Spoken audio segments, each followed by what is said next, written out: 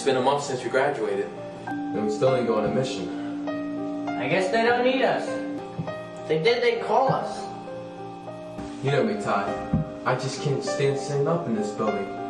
When we joined the Air Force, I thought we had the chance to protect our country. Not to sit on our ass like we're doing right now. The commander says in another month we have another training mission to go to. Training? Training! I'm tired of this shit. We're never gonna be able to protect our country.